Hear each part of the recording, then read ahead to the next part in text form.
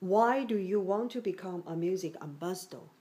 Because I think it's a great honour that I can perform in front of so many people and meet a lot of great musicians. What was your best personal music experience and why?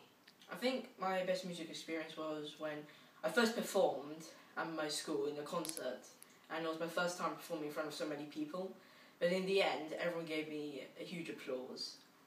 Then that moment I learned that I could bring people happiness just by playing music. How do you feel when you are listening to and playing classical music?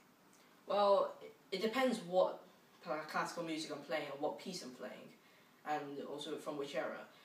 For example, some pieces make me feel sad and more sinister, but some pieces make me feel really joyful and happy. What do you think other children can learn from listening to or playing classical music? I think they can learn to express their inner feelings, which can't be expressed in by any other means. Who is your favorite classical music composer and why?